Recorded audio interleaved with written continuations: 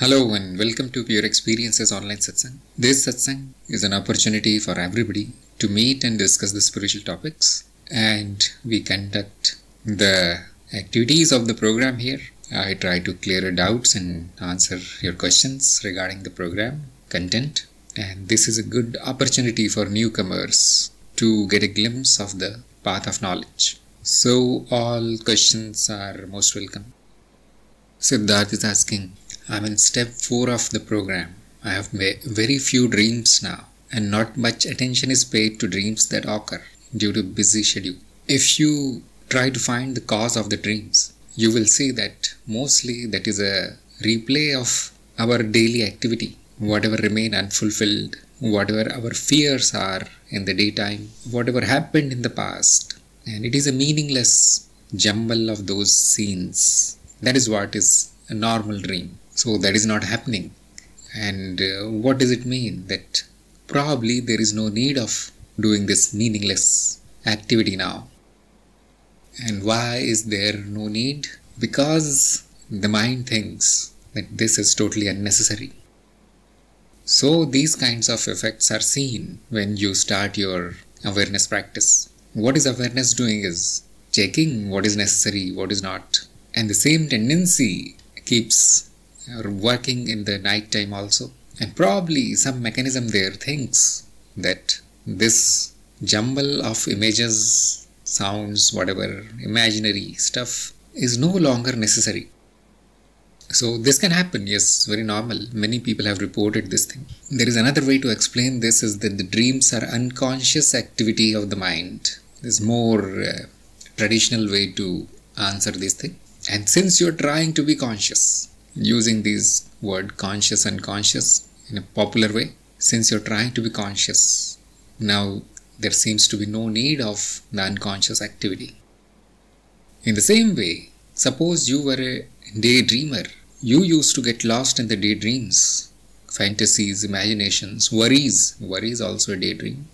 Now the awareness ensures that that does not happen, because it's totally unnecessary. Because the thinking, the imagination, the creativity can happen. It is not that it is destroyed, but the unnecessary, unintelligent activity stops. This is the magic of the awareness. Being aware, being in the present, being in my true nature causes these things. So nothing to worry at all. My suggestion is to simply remain aware in the daytime, and this awareness will continue in the night time, or will continue in your night dreams, daydreams, whatever dreams, whatever you have left over. So if you are not able to do the dream practice, nothing to worry. These are optional practices, and I think it is not there in the version 2 of the program now. So only the waking state practice is worth doing. The other stuff falls under tantra. You will get a lot of time. You are very young. The rest of your life can be spent in exploring the manifestation. There is an opposite thing that happens for some people, that they had no dreams at all, or they never remembered their dreams. When they start the awareness practice, after a few weeks, they start getting the dreams. They start remembering each and every detail of their dreams. Now, what is the explanation here? The explanation is very simple. The dreams were always there because there was total darkness, total lack of awareness there. That seeker never noticed that activity. And now, since there is a little bit of light, it looks like that. Why are there so many dreams now? They were always present. And the lights were off. Now you can see them. You can remember them. And there is a third category of people who have advanced a little bit, and their dreams, they turn into waking dream. Another name is lucid dream or aware dream. Now there is no difference between their waking and their dream. So there are many possibilities. You should explore whatever you can, and if something happens, the other thing does not happen, nothing to worry, you see. This is not our goal. To take a look at these random images in the night time is not our goal. Always remember this thing. Our goal is to remain aware whatever happens, whatever appears in the screen of the experiencer.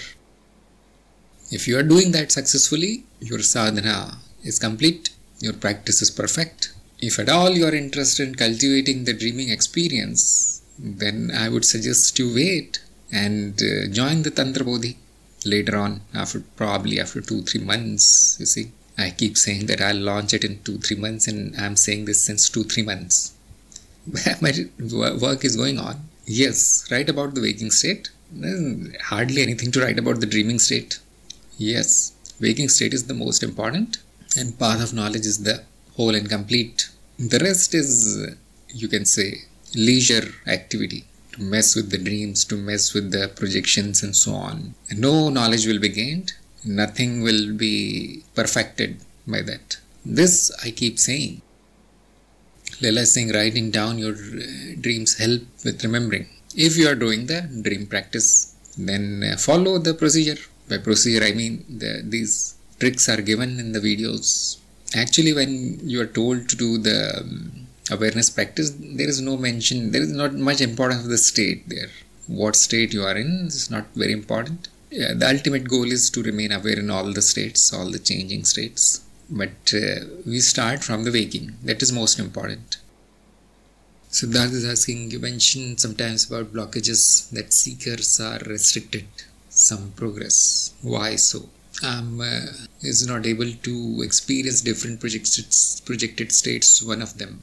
Actually, blockage means some kind of defect, some kind of problem, issue. So, we also call it impurity, which means some kind of process in the mind is not working as it should, not working perfectly, or it is working in an abnormal way, producing some kind of mental sickness.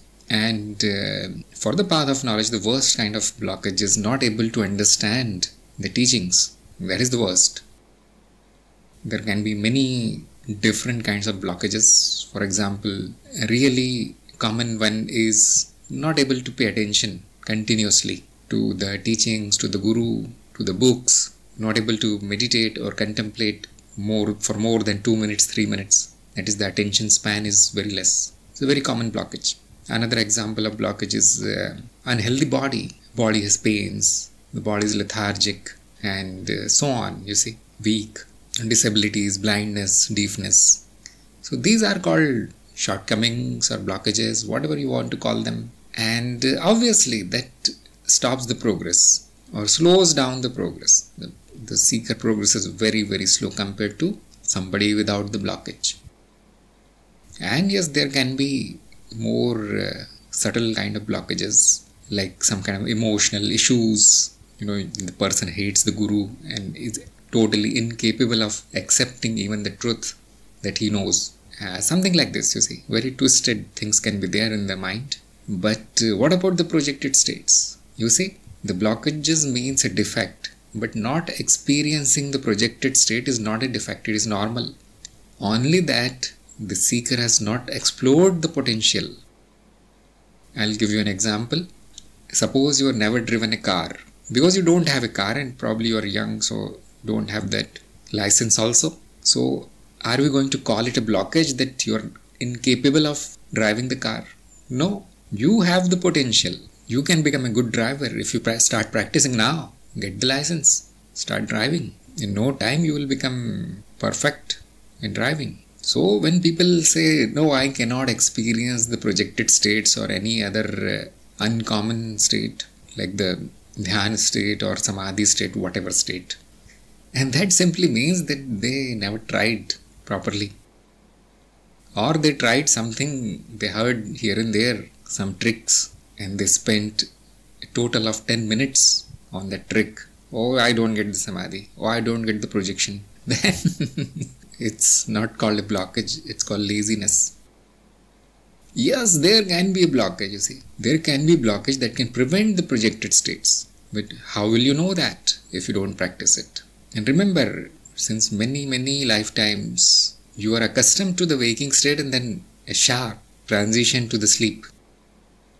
Do you know anything else?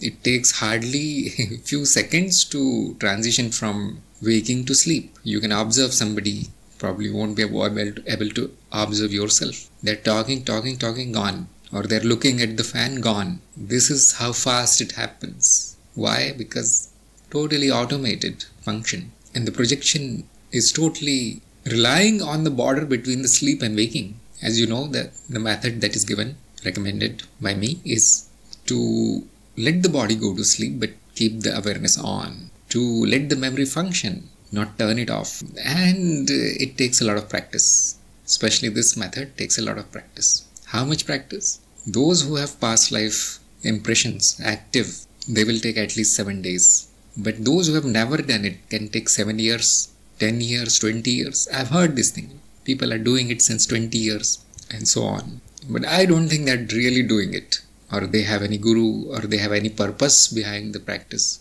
Because if you don't give the mind a purpose, the mind does not take it seriously. That is what is called intention, sankalp.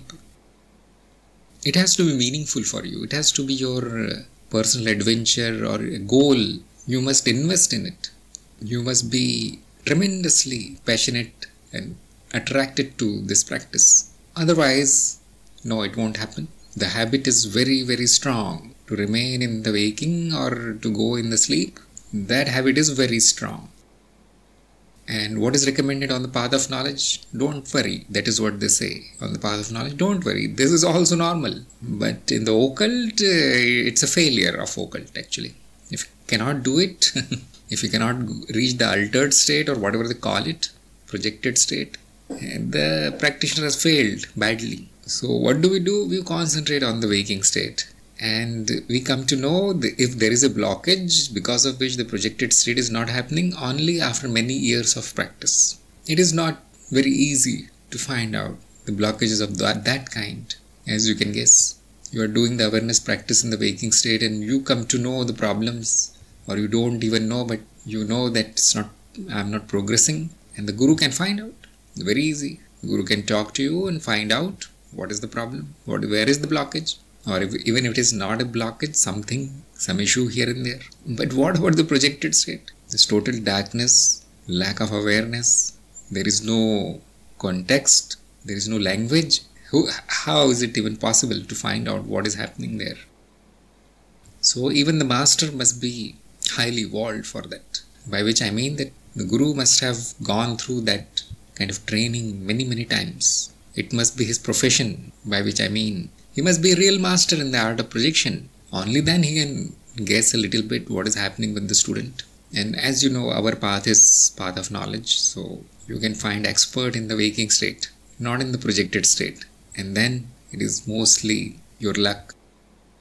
So if you manage to get to some length there, some distance, like you are experiencing the sounds or the visions, you are able to separate yourself, your projected body from the physical body, etc., etc. After that, we can start digging where is the problem. Usually it's not a blockage, it's simply lack of practice. So everybody has the potential, and if they are not able to experience the projected state, we don't call it blockage. Leila is asking, I have not had any projections that were intentional, they just kind of happened, like spontaneous awareness inside the dream. Yes, that is the sign, or you can say that is the indication that there was some practice in the previous births, or there is some kind of extraordinary blessings on you. Sometimes these experiences are given, by which I mean if the student shows a little bit of potential, they are given for that student. Even if the student has no talent at all, no practice, nothing, has never seen these things before, and that is what we call the blessing or the grace, kripa. That is done sometimes. It can be found out easily. You had a very, very awesome projection experience, but just once or twice, and then you keep trying, nothing happens, you just fall asleep, and there is a very good chance that it was given. Like this you can find out. And why it is given? So that you don't give up your practice. It is like giving a chocolate to a school boy so that he keeps going to the school, isn't it? Cookies. So that kind of motivation makes him come to the school, attend the classes, do the homework and so on. So we are like babies for the Gurufield, and they keep doing these kind of things. Encourage us. Only the sincere seekers. The lazy daisies, they are not given any attention. Anjali is saying, how does the transition from physical body to astral body feel like? What all happens during that transition phase? I have few experiences of the state afterwards, but I was never able to maintain awareness during the transition. It's full blackout. It seems like a floating sensation that you're rising above the body. That is the most common. There can be another like spinning, and there is very funny one like falling. It's not funny actually, some people don't like it. It feels like I fell, and then the body then wakes up with a shock. What happens? If you are practicing, then it will be smooth rising, smooth like a balloon. The astral body rises out of the physical. And yes, there will be blackness initially because the non-physical senses are not online. They come online only after a good amount of practice. And to bring it online quickly, we use the intention. That is the traditional method. Another method, and that is also traditional, is imagination. You never shut down your senses, non-physical senses. You keep imagining, you keep a scene alive in your non-physical sense, vision or whatever. Or you combine many senses which are non-physical. And that is called imagination in the ordinary language, but in the occult, the imagination means something totally different. It is not a fantasy, it is not something false, fake. In the occult, the imagination is true. It is a tool. It produces results. So my suggestion to Anjali is more practice, and if there is a blackout during the transition, nothing to worry. If you gain back the awareness, you make the intention to activate the non-physical senses. It is okay, it is fine. You see, the beggars are not choosers. You are getting something that is good enough, continue with it. Slowly that blackout will be gone. And actually it may feel like blackout, but it's not a blackout because there is nothing to see or do for a few seconds, where the physical senses have shut down, but the non-physical are not yet active. So there is this gap and nothing goes into the memory because there is nothing to store in the memory. So it looks like that I blacked out, I was unconscious, but nothing to worry, you see. This is the process. And if you don't feel rising out of the body, then also it's okay. You should feel light, just like air. You should feel free. That feeling is totally different when you have lost the body, the physical body. Then you can simply get up and walk, fly, whatever you want. And there are more advanced kind of projections where you simply appear in the non-physical world. That does not mean that the body disappears here. There are no bodies now. Simply the scene appears on the screen. There is no need to go through this drama of leaving the body and getting the body walking through via the body, going out of the room and so on. That is the advanced kind of projection where you make the experience appear on demand. That is the best. And there is no blacking out, there is no sensations, weird things, noises, nothing happens. And there is even more advanced version where while waking you are completely aware of another world, non-physical areas. So, but you are starting, so no problem at all. Keep practicing. One glimpse of the non-physical is enough to tell you that everything is an illusion. You don't even need to know how it got created and what created and which layer and what vibration. Nothing is needed. It is like tasting the sugar. You can read a book on how sweet the sugar is, but you don't know really. Then you eat a little bit of sugar, done. Same way, you can keep talking about the illusion all day, but these experiences, they tell you what illusion is. In front of your eyes, it is illusion right now. Realizing not to take everything so seriously. Yes, don't take everything seriously, but the things that need to be taken seriously should be taken seriously. By which I mean, do that which is necessary, isn't it? Even though it is an illusion. This lifetime, the waking state is also a projection. Now we should utilize it. Otherwise, why is there a need of having it? There was no need of this experience. So don't take all those events seriously, which are completely useless, a distraction on your path. But yes, you should take something seriously, like your practice. Probably your guru. Seeker is saying, are there many births? It is confusing because most of the time we say there is no birth. Are there different points of view? You say that which you are is never born, never dies. It is the existence. It is the Brahman. Never changes also. Eternally same. Eternally the witness. So then what is born? Something, some experience happens. Some structures appear and disappear. Then how many? Unlimited. Whose births are they? Nobody's. They simply appear. Then why does it look like I was born? That is ignorance. Avidya. Somebody told you were born, and that was accepted without critical analysis.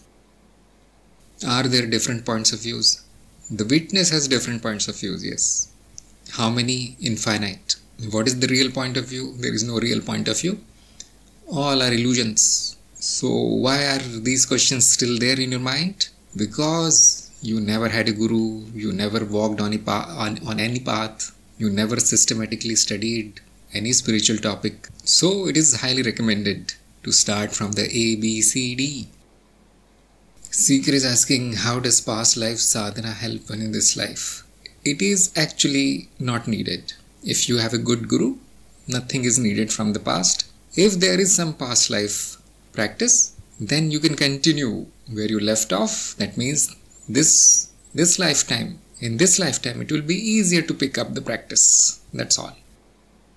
Simply because it is difficult, simply because there is lack of knowledge, we try to discipline the seeker. By whatever works, whatever method works, we try to teach them. But I always see lack of discipline in people. And that is the cause of slow progress actually. When I started this practice, nobody had to tell me to do it or to discipline myself in that. And the passion was so much that it required me to get up at 3:30 a.m. in the morning or in the night. It is the same method. You stay awake for 1 hour or 30 minutes, then you go to sleep. And by early morning, you should be out of your body. And at that time, I was doing a job also. Now you can understand how much dedication it takes. Plus, I was so passionate that if somebody told me that, look, don't eat this will make you drowsy or whatever that is, and life energy or pran or whatever they call it, it will reduce this. Don't have sex before this, whatever somebody told me, because I had no proper guru at that time. I did it. If it helped in the practice, whatever kind of sacrifice it was, whatever kind of discipline it required, I immediately implemented it. Like she said, write down your dreams. Just filled my diaries with the dreams. Even the most stupid kind of dream, I used to write it down. This much dedication is needed. So it is not that people have not been successful in this kind of practice in our program. They were successful, but all of them had the past life tendencies. Nobody picked it up in this lifetime. This is what was seen. Actually, I got some feedback from the videos that some people watched my videos on the projection, and in 2 or 3 days they automatically got the projection. How is that possible? You need so much discipline, you need so much practice, and that fellow gets it without doing anything. And there is only one explanation, that they have done it. They have done the discipline practice. They have taken the trouble since many lifetimes. They are doing this. And this video simply reminded them there was some deep trigger there. And then, just like you don't need to teach a fish to swim, you don't need this kind of practitioner to project. You don't need to teach him to project. So discipline is the key. Once you get the knowledge, simply knowledge is not going to give you the experience. And what experience do you need? You need to do it only once or twice. Because on the path of knowledge, all we want is to simply confirm that our teaching about every experience being the illusion is really true. This is a fact. And this is simply another experiment to confirm it. Although it is a very powerful experiment. It seals the deal.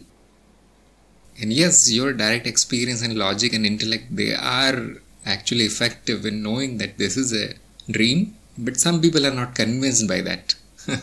They don't get that shock. Oh no, this is a dream. Yes, because it is very intellectual. By which I mean that very difficult to believe that this is a dream.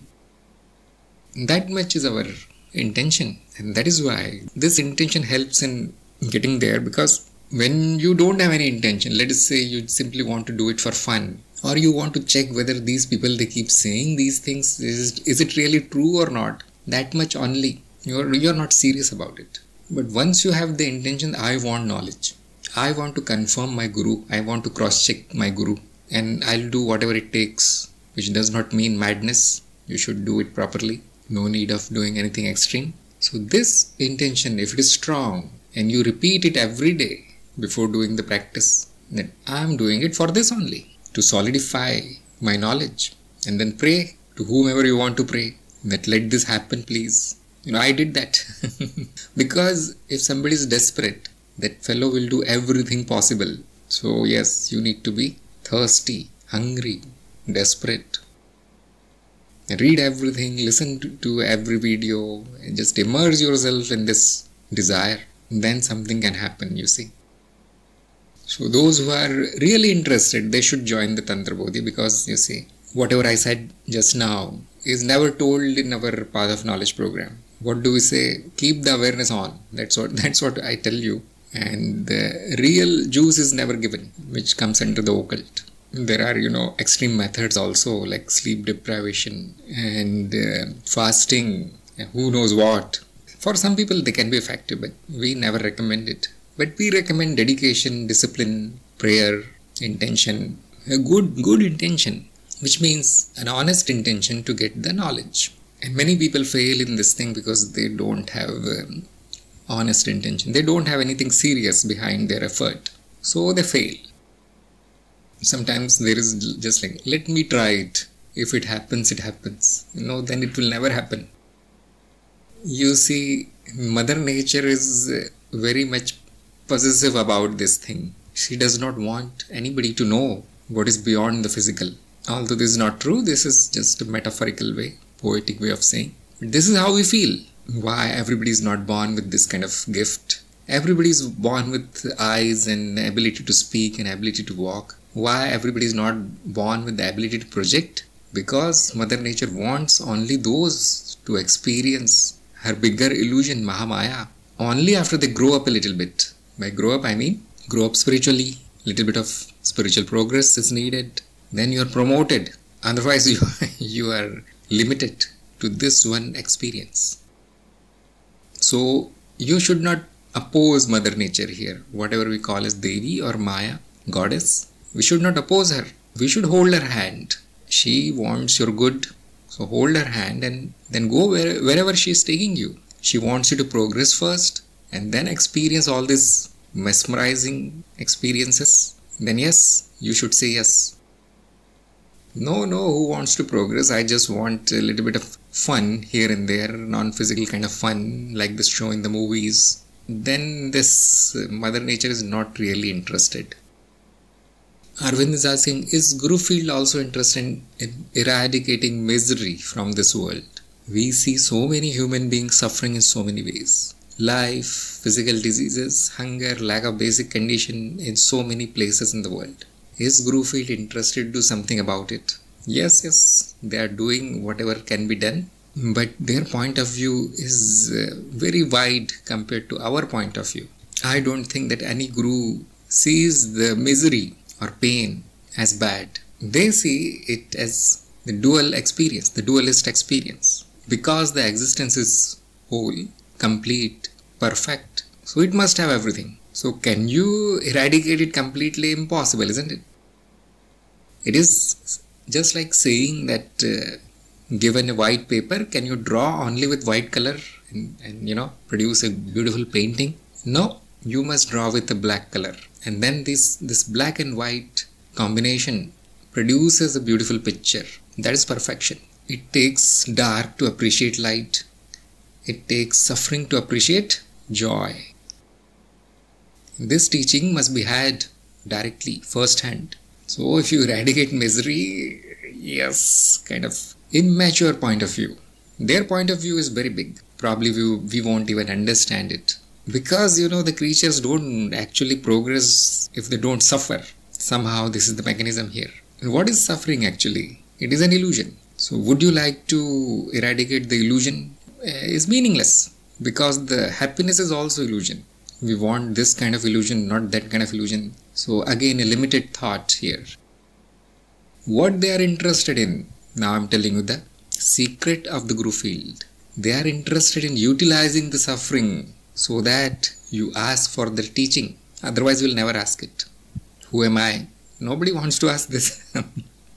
How beautiful am I? Yes, everybody wants that. If they are not beautiful, suffering. Then the question, why is it like this? Who am I? So, the Gurufield wants to exploit this, hack this issue in the existence and use it to make the people progress. See how beautiful it is. They don't want to waste it.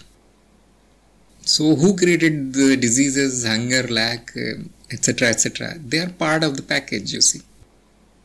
In India, if you get into a car, you get the bad traffic and noise and dust and dirt and smoke also. That is the part of the package. Who created this? Nobody, you see. So who should remove this? Nobody. Yes, but there are some people who can use this if they have the agenda to make you progress. And yes, it is being used very nicely. And the biggest of the suffering is death actually. If there is no death, there won't be any progress, there won't be any evolution. So ultimately we see that the negative part is not really bad. It is simply the dual of positive part. Why is there disease? Because people forgot to maintain their bodies. They don't know what to eat. And they live like, they live worse than animals. Animals live in beautiful places, you see. And humans live in concrete boxes, in polluted cities. So they are the troublemakers, really. And Gurufield has no obligation to fix this. It is their own doing. Who created hunger? Did Mother Nature create lack of food on this planet? No. So much of it that those who have a lot of food, they eat a little bit and they waste a lot of it. So the hunger is created by humans. Greed is the cause. And the Gurufield has no interest in this greedy people actually. Who wants to progress? Yes. Are you hungry? Do you know why you are hungry? You are in a mess. Now get out of there. How can I get out of here? Yes. Hold my hand. This is what Guru is saying. I am not here to fix the world. I am here to help the people progress. This is what the Guru is saying. And you will notice no Guru has tried to fix the world. And those idiots who have tried to fix it, they all failed. They actually made it worse. You can count all your politicians in it. It must be one person at a time. Individual effort. Like me talking to you. Nothing can be fixed, you see. You can only leave the rotten, take the fresh. Why it is rotten? Your mistake. Why am I suffering? Why are you there? Why are you in a place where the suffering is the prevalent thing? No, I am not free, I need to be here. That is the problem, isn't it? Ignorance. You are not bound here. I don't know how to... That is why there are teachings. That is why the Guru is teaching, you see. So ultimately something is being done which is well beyond normal intelligence of humans. It is the most perfect thing that is being done. Not a patchwork here and there. Now many people ask that, if the suffering is the illusion, happiness is the illusion, then why avoid one thing and why prefer the other thing? Why not accept? Yes, accept. It is your choice. You came here. That was your choice. Now accept. Just like you go and watch a horror movie, that is your choice. You spend money on it. Money means time, isn't it? And then can you say that please don't show me these horrible pictures? It was your choice. So you came here in the physical world where the duality is the law. There will be black and white. Otherwise there is no world. You need at least two shades of color. And they need to be opposite. That is the law. Now accept. Yes, I wanted this immersive virtual reality experience. And the reason can be anything. The reason can be total fun, entertainment. That is what we say is the play. That is my play. Or it can be a learning experience. Or it can be both. Or there can be another kind of experience which we call service. Because I learned a little bit, now I need to bring other people out of it. That is the Bodhisattva tendency. That is another reason to take birth here. Otherwise, your desires brought you here. Nobody else. Now accept. And if you had enough, get out of here. Never come back. You are free. How to do that? Proper path, proper guru, proper practice, no shortcut.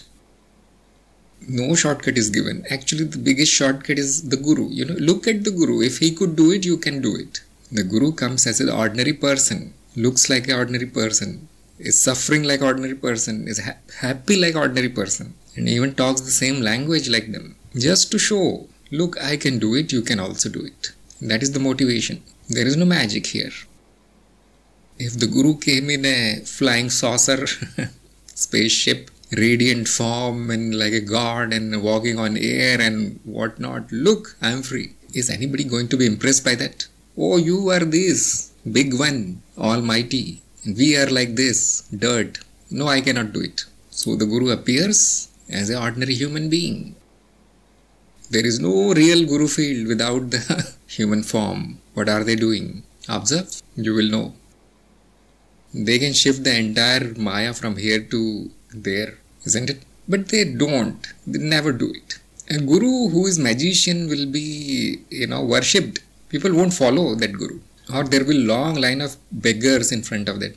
Please do some miracle for me also. Please make me billionaire tomorrow. I have only daughters. Please do something so that my wife gets sons and so on. Make my neighbors disappear. Make me the president. You see? And the needy, the seekers who are struggling for bits and pieces of knowledge, they won't get access to this kind of guru. So a real guru never does any miracle. If they do it, that is their play. Probably they want to simply advertise that I am here. Or sometimes the miracle happen because the seeker badly needs it, stuck somewhere because of nobody's fault. So they adjust a little bit here and there. You married the wrong person, now boom, divorce. Unnecessary trouble. So they remove it. And nobody comes to know what happened actually. And the result is you progress. So there are all kinds. But the real goal of the Gurufield is your progress. Nothing else. Suppose you are listening to the recording and the Wi-Fi is not working. Yes, that is a very good prayer there. I am not progressing because the Wi-Fi is so terrible. Yes, they will fix it. Don't worry. Sometimes we should be really careful about what we ask. You are asking about a good Wi-Fi and the Gurufield checks that, that fellow lives in a really bad country where there is no proper internet. So they will cause some kind of events there so that you are forced to leave your country and shift to some other country like South Korea where there is 100 Mbps internet free for everybody. That can be shocking, dramatic experience. So we should be careful what we ask from the Gurufield, because if they do it, you won't be able to really tolerate it. Instead of recommending you to experiment with the Gurufield, my suggestion is always pray like this. Thank you for whatever happened. Thank you for whatever you have given. Now please do that which is for my best. Do that which is in my best interest. Don't try to use your own intelligence to tell them what to do, because obviously we don't have that kind of intelligence. And this is, you can guess, is called surrender. Surrender, like the kitten surrenders to its mother. We cannot dictate our progress. We can only surrender. And those who surrender, their progress happens very fast. This is my current experience actually. Those who have a lot of resistance, don't follow the instructions, do whatever they please, I see that they don't progress much. Sometimes they are kicked out completely. Shushant is asking, isn't surrender or not to surrender happen automatically? Desire, thought and then action. Yes, if you say everything happens automatically only, there is no doer. So when with the right combination of the guru and student, the surrender happens. It is like with the right combination, the love affair happens. It cannot be planned. So the real test of the guru is that, if you don't feel any kind of love or surrender for the guru, he is not the guru. You're wasting your time. This is the litmus test of who is my guru. Sometimes it can be incorrect, but most of the time this is the test. You will always learn anyhow. Even if you don't like the guru, you will learn something from the guru. But surrender means then, it is the complete responsibility of the guru to take you to where he is. So we have, in this country, we have seen extraordinary amount of surrender. And for that, even if the student is lagging behind and has many lifetimes to cross, the Guru keeps coming for the student. And obviously they won't come for one. They have many like this. So surrender is very powerful. That means you are giving the whole of your life to the Guru. And that is why it is so risky also, because you surrender to a wrong Guru and then you're gone also. You surrender to a fake Guru and everything bad can happen now. That is why the path of knowledge is so special, because here surrender means simply removing the resistance to removal of the ignorance. Somebody wants to remove your ignorance, stop resisting. This much surrender is required. If somebody says, pay me tons of money or be like my slave and so on, then there can be problem. That is not the path of knowledge then. Here you remove your resistance to the teaching. Explore. Be open enough to explore what is being said. Because what is said is only the evidence. Evidence is being presented. Nothing is really said, nothing is really claimed. Look, this is how it is. This is the evidence. What does it tell you? This much is said. This is what your Guru is telling you.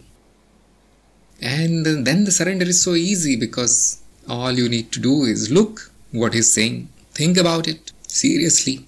And that is why we have listening as the first phase. And it is strictly done, which means you are not allowed to move here and there out of listening. And that checks your surrender. If people are not surrendered, no, I'm not interested, because they failed initially. So who will waste their time on such people, Don't want to listen. So if there are no more questions, we can end today's satsang here. Hopefully everybody benefited, everybody enjoyed. And I'll see you next time. Thank you everybody for attending today's satsang.